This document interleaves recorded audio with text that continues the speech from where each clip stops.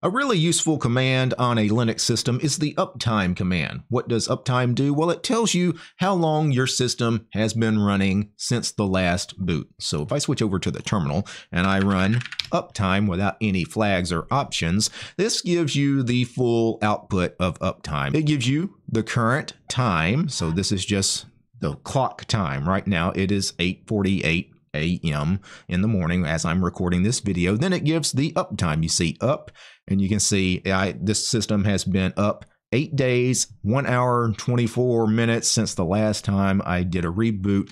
It also shows the number of users currently logged in right now, just the one user, my user, the DT user, and then it gives you the load average information. Now, uptime does have a couple of flags and options, so if you want to pick out certain pieces of this information, you can do that. You can do uptime-p for pretty format, and that just gives you the uptime. And you can see it actually does format it in a nice, pretty way. And instead of, 8 days and then 1:24, you get up 1 week, 1 day, 1 hour, 25 minutes. You can do uptime-s, and this is the since flag. So it prints the system up since the last time you booted up. So this is your uptime, except it is not very pretty, right? This is the opposite of the pretty format. And one truly hideous flag is uptime-r for the raw format, and this gives you all of the information from the standard uptime, except it converts everything into seconds. So anything that was time related, for example, my current clock time,